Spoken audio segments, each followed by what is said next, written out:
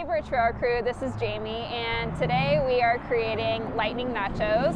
It's inspired by the Piersol boys since they call Doritos lightning chips, and I just thought it fitting for today.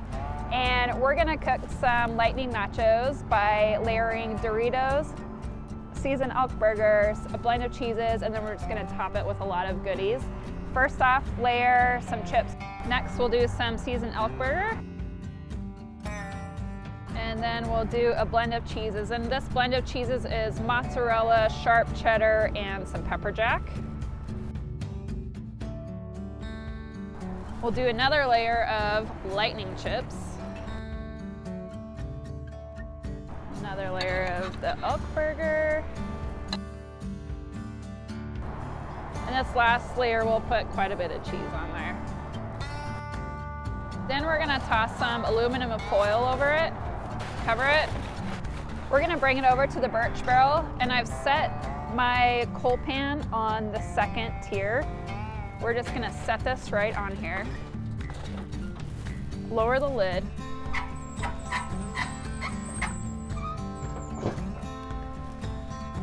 Don't necessarily need to lock it because we're just gonna let it bake, let the cheese melt all the way through. And then when we come back after that's ready, we're just gonna load it up with some really good toppings. So on the barrel, I grilled some avocado, some green onions, and a jalapeno. In here, I have sour cream and Cholula, just some shredded romaine, and a really nice fresh pico. It's gonna be really tasty on the top of the nachos, and I'm excited about it.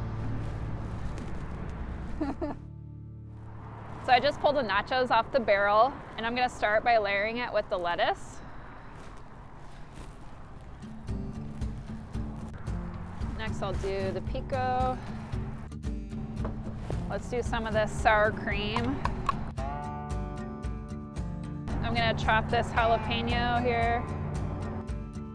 Okay. We're just gonna place those kind of on the edge here.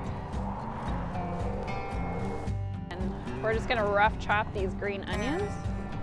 And here is our avocado that we grilled.